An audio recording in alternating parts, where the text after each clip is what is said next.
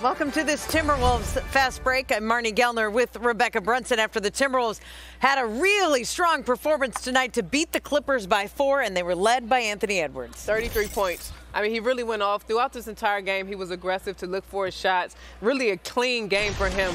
But the third quarter was extremely impressive. He had 20 points in that quarter. Got to the free throw line, 8 free throws, 11 for 12 from the free throw line as a whole in this game. But had just a solid game, 9 rebounds, 6 assists, really picked his spots well. Didn't force anything, took what the defense gave him, made sure that he took advantage of those opportunities, shared the basketball with his teammates when they called for it. But a very impressive offensive game for him, shooting the three, getting to the mid-range, and also getting to the rim in this one. Also 9 rebounds and 6 assists for Edwards. The Wolves shot 57% but held the Clippers to 43%. Chris Finch was pleased with the effort tonight.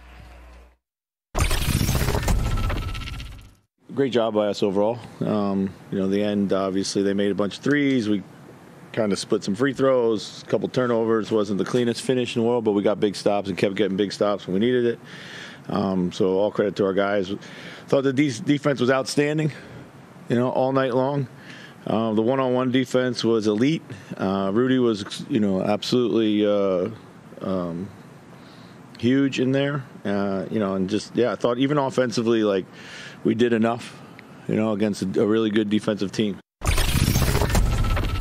The next 3 games look like this for Minnesota. On the road in Detroit on Wednesday. That's the start of a back-to-back, coming home to host the Grizzlies late on Thursday night. And then a showdown with the Oklahoma City Thunder on Saturday at Target Center. Up next, though, in Detroit against the Pistons. We'll see you on Wednesday. Thanks for watching this Timberwolves Fast Break.